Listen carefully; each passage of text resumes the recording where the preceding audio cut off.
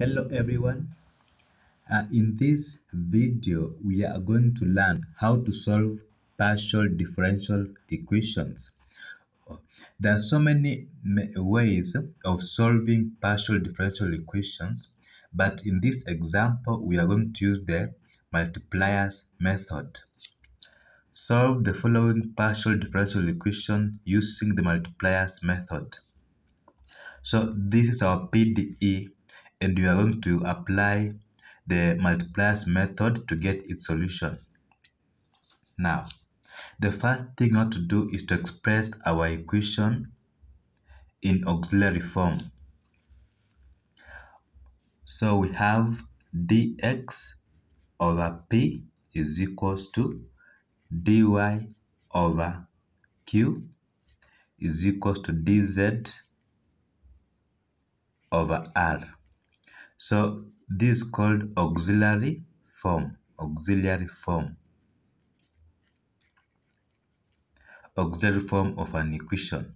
So we are going to express our equation in this auxiliary form. So remember, partial z or partial x is p, and partial z of partial y is q. Then this is our r. Now, dx over p, which is mz minus ny, is equals to dz over q, which is nx minus lz, is equals to dz over r, which is ly minus mx. So this is the auxiliary form of our equation. Now, next step, we choose pairs of multipliers. So we have the first and the second pairs. Now we choose a set of multipliers such that when we multiply with the denominator and add, it gives us 0. So we can choose our first set of multipliers to be x, y, and z. So first set of multipliers to be x, y, and z. So we multiply this set of multipliers with our auxiliary form of equation. So we'll have x dx plus y dy plus z dz over, so x times this part gives us, so you can say x into brackets mz minus ny, then plus y times this part, y into brackets nx minus lz, then plus z times this part, ly minus n minus mx.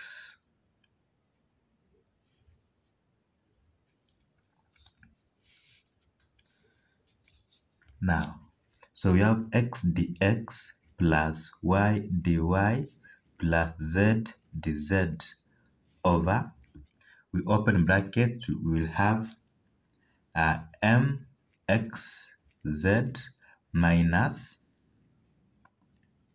x times ny is nxy, then plus y times nx is nxy, then minus y times lz is lyz, plus z times ly is lyz, minus z times mx is mxz. Now when we add this denominator, it will give us 0. Of course, mxz and mxz cancels. nxy gives us 0 and add.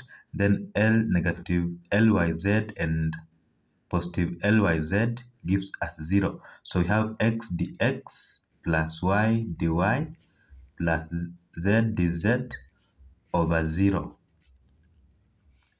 which is the same as x dx plus y dy plus z dz is equals to 0. Now next thing, we integrate this equation.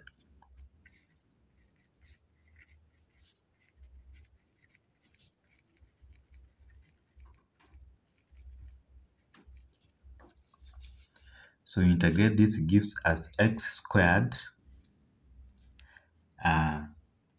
plus y squared plus z squared is equals to c1. So this is our first solution, which is v is equal to c1. So this is our first solution using the first set of multipliers. Now we choose the second set of multipliers such that the denominator will give us 0. So second set of multipliers,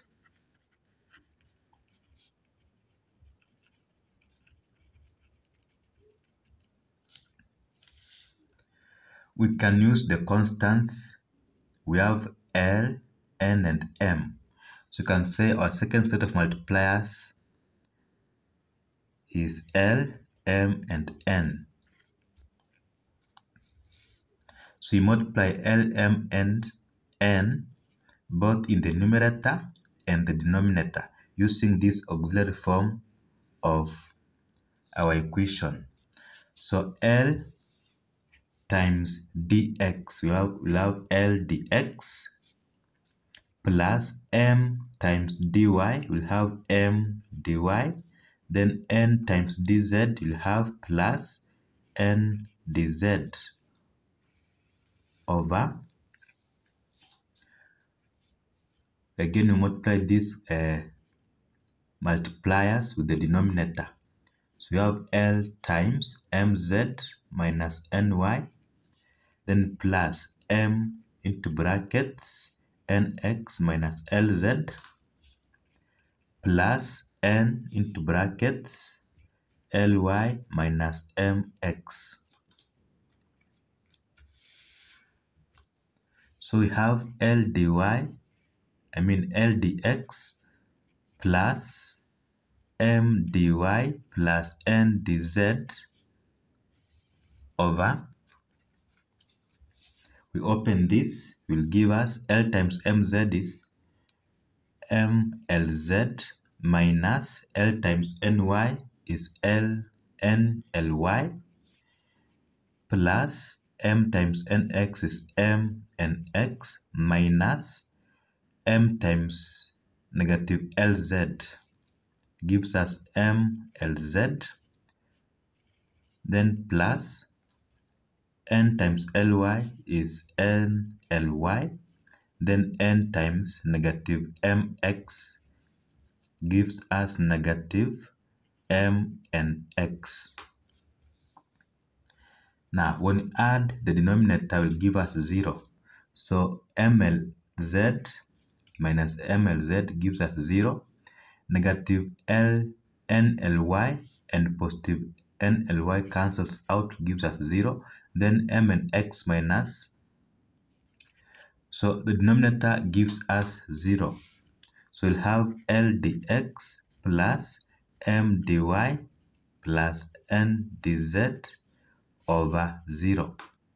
So L dx plus M dy plus N dz is equals to 0. So we integrate this equation.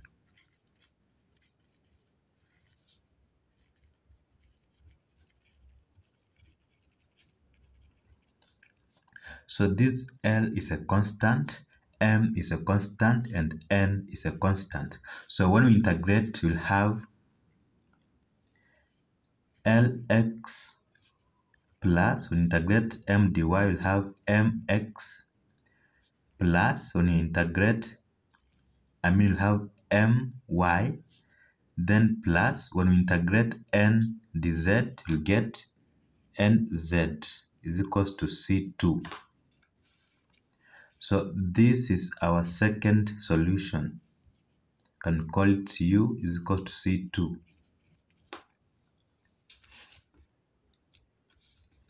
Now, since you have these two solutions, you have x squared plus y squared plus z squared is equals to c1, and you have lx plus my plus nz is equals to c2, we can now form our general solution. So our general solution is given by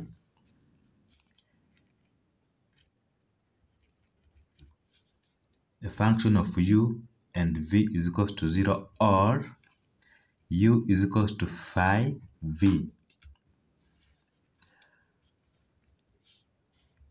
So we can write these two solutions as general solution using this or the other one. So you can have a function of our u is lx plus my plus nz, and our v is x squared plus y squared plus z squared. It is our solution. Or we can write lx plus my plus nz is equals to phi x squared plus y squared plus z squared.